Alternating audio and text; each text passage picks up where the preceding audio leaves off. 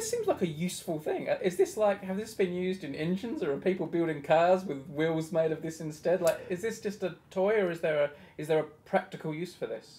I see that. That is the worst question to ask a mathematician. Go, this is wonderful, it's lovely. I mean, you're showing us, an insight into the way the universe works and beauty in its most simple, rigorous form. But is it useful? And no, not that I've come across. I have come across no practical application of this whatsoever. And in fact, the earliest mention I've come across this is 1966 in a physics, American Journal of Physics and Things. If anyone has an earlier reference to these, let me know.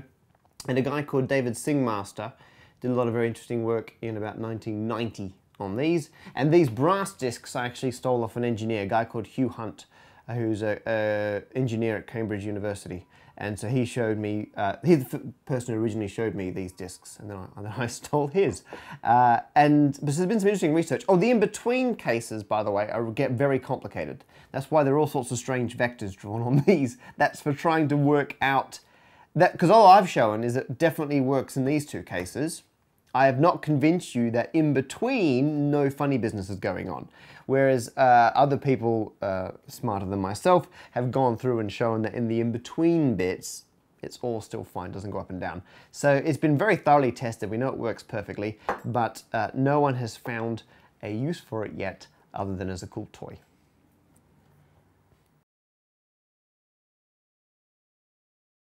But I'm trying to pick a nice, neat way through, and I happen to know from experience what I want to do to tidy this up is to multiply both sides by 1 plus root 2.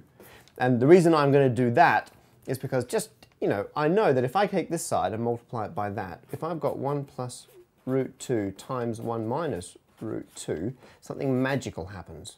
So if I do 1 times 1 is 1, 1 times that is minus root 2 times 1 is plus root 2, and then root 2, positive root 2 times negative root 2 is going to be negative 2. Have I got all those right? That's 1, that's 1, that's minus 2 times d. I've dropped a negative 1 somewhere along the way. Where has that gone? That's root 2, that's gone up there, that's over there. That's gone up there, that's gone over there. That's fine, that'll come out the other side. Oh, okay, let's just soldier on and see what happens.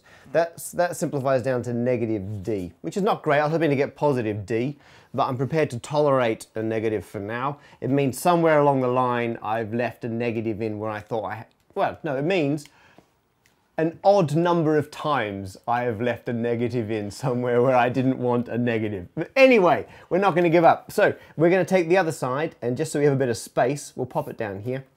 And so we're going to multiply that by that as well, and we'll see what comes out. Root 2 minus 2 times 1 plus root 2 r right there, so we're going to put this in here. So that's root 2 times 1 gives us our root 2. Root 2 times plus root 2 is going to be plus 2.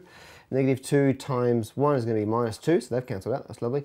And then negative 2 times that is going to be subtract 2 lots of root 2 times r. So they cancel out. That's 1 minus 2 of those. That equals negative root 2 times r. And so that means that negative d equals that. And so now I can just get that annoying negative and chuck it away. So that's showing us that the distance equals root 2 times the radius.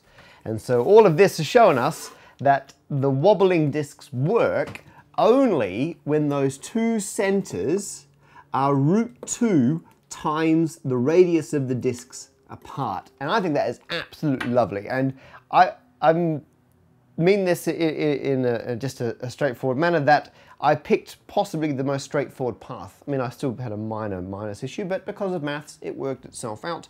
There are far more complicated ways through this terrain, but no matter what you do, no matter what algebra you're dancing around with, as long as you're careful, everything drops out at the very end. It's so lovely. No matter what you do, everything settles and cancels out, and you always end up with root 2 times the radius.